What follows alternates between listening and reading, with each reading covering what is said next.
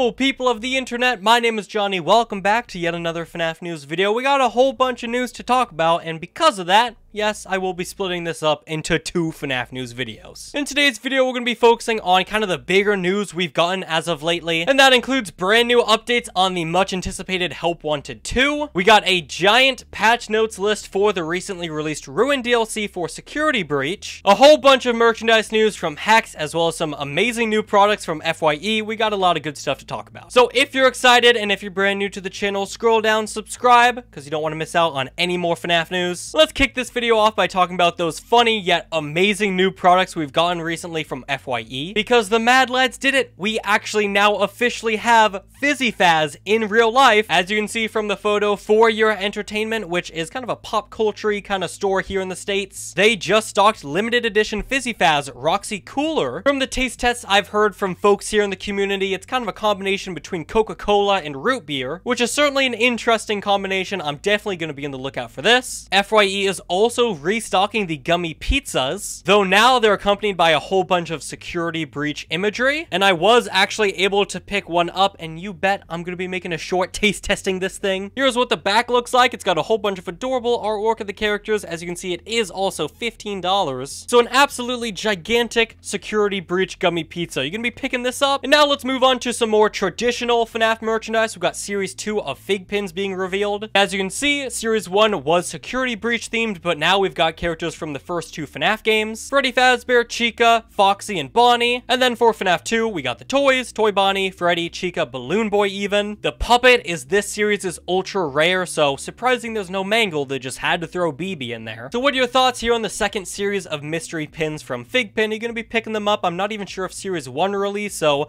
we might still have a ways to go before we can get these in our hands. But things we can get our hands on pretty soon is Hex's brand new puppet plush, which just released yesterday. This is what the final version of the puppet looks like. As you can see, very similar to the design we got not too long ago from Lewis. It's got a wired body for posability, magnetic hands for their gift box accessory, and as you've been seeing from the images, it even glows in the dark. Even the bag it comes in glows in the dark. Like, what the heck? That's awesome. And if you've bought Hex plushies before, you know they also come with collectible cards, and this is what the puppets looks like. Phenomenal artwork, of course, done by the one, the only stupid butterfly, Ellie, over on Twitter. And speaking of Hex, we got an updated design of their Withered Foxy plushie, releasing alongside the other Withered animatronics. This is what the original Withered Foxy plush looked like, and as you can see, this updated design is absolutely a step in the right direction. No release date on these Withered plushies just yet. I think we're still waiting to see Withered Chica and Freddy, but I'd love to know what your thoughts so far on the Hex Withered plushies as well. You're going to be picking up that puppet plush. Next up, we got some one-off news on a brand new convention happening in October. Puchicon, which is an anime and gaming convention, which is happening in Pennsylvania. They're going to have a little bit of a FNaF meetup going on there. We got 2 voice actors from the games and 2 actresses from the movie making an appearance. First up, we've got Chris McCullough, who voices Foxy, as well as Pigpatch, Vlad, and Adventure Fredbear. The second game's voice actor is Joe Gaudette. He voices Mr. Hippo, Rockstar Foxy, and Funtime Foxy in Ultimate Custom Night. And then actors we have from the movie, well, first up, we've got Piper Rubio, who, as I'm sure we all know now, plays Abby, Mike's younger sister. And then we've also got Joe Fell Love, who's going to be playing the 5th Ghost Child. The convention's going to be in Tannersville, Pennsylvania from the 20th and the 22nd of October. So if you do want to meet some of those FNaF personalities, I definitely recommend looking into that convention a bit more. Alright, well now let's move on to some Steelwool Studios news, because they put out a gigantic blog post dealing a whole bunch of updates on Security Breach, the main game,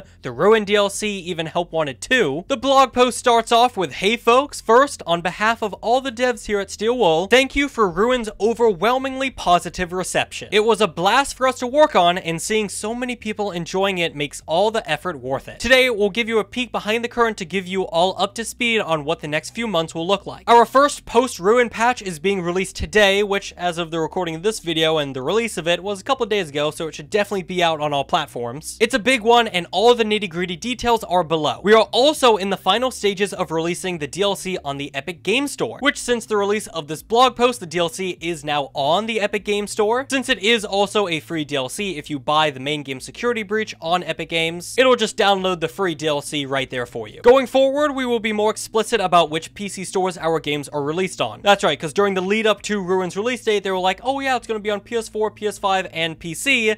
and then it only came out on Steam on PC, not Epic Games on PC. So clarifying something like that going forward would be greatly appreciated. Thank you, Steelwolf. Speaking of patches, we also have another Security Breach base game patch in development with the goal of improving the overall quality and performance on PlayStation 4 and Xbox One. We expect that to release in the fall. And if you play Security Breach on those early generation platforms, you definitely are aware just how buggy and kind of not optimized the game is on them. So it is absolutely amazing to hear that Steelwolf is still trying to support those people on those platforms. And like they said, that patch should be out sometime in the fall. Ruin for Xbox is currently in development, and we hope to get that out before the end of the year. So there you go to all the people asking, when is Ruin coming to the Xbox? Well, it's going to be later this year. We will let you know as soon as we have a confirmed date. The Nintendo Switch port of Ruin has not kicked off, and we have no estimated time of arrival for it just yet. We know that's not the best news for Switch players, but we'd like y'all to know where we're at for the sake of transparency. There you go to all the people asking when is Ruin coming to the Switch. We don't know yet. It's probably going to be a while since they haven't even started development yet. But now moving on to some Help Wanted 2 news, they say big exciting news. We have our own massive booth at PAX West this year. We will have some giveaways, a couple of special guests, and most notably a work in progress demo of Help Wanted 2. Obviously, FNaF has a lot going on this year and we'll absolutely have more to share soon. Stay tuned. Thank you, Ray McCaffrey. And then they go on to list all of the patch notes for Ruin as well as the main game Security Breach, which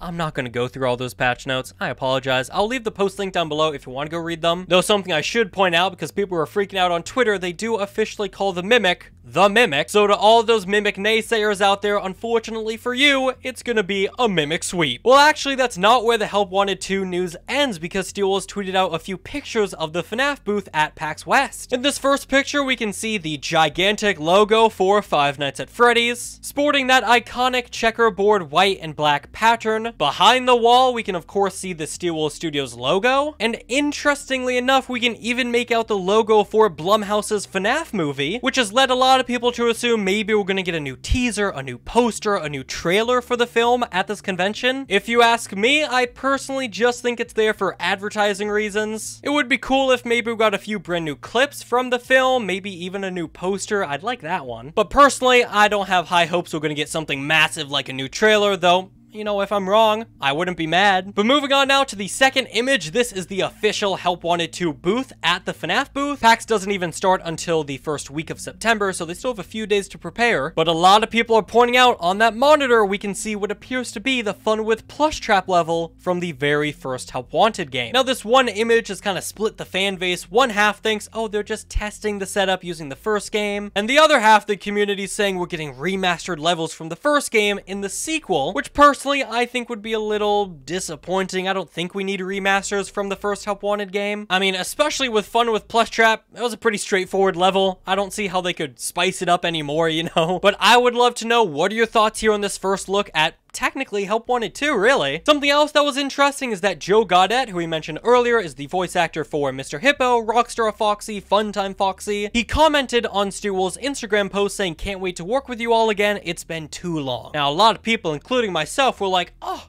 he's saying he can't wait to work with them again on Help Wanted 2. Well, then Joe comes out and says, you're reading too much into this, and I'm like, brother, you said you can't wait to work with them again. So I don't know if this is Joe trying to cover up his comment, or maybe he just worded it weirdly in the reply. There was a serious lack of voices for the characters in the first Help Wanted game, which I know is a bit divisive. Some people think it gives the characters too much personality. But personally, if I get a Mr. Hippo monologue in VR, I will be a happy man. The PAX West convention starts in less than 1 week, so very, very soon, we will be getting our first look at Help Wanted 2. And I'd love to know in the comments, what levels do you want to see in the sequel to FNaF VR? And that's going to do it for this FNaF News video. Thank you all so much for watching, and I'll see you all very soon for the sequel to FNaF News. Goodbye.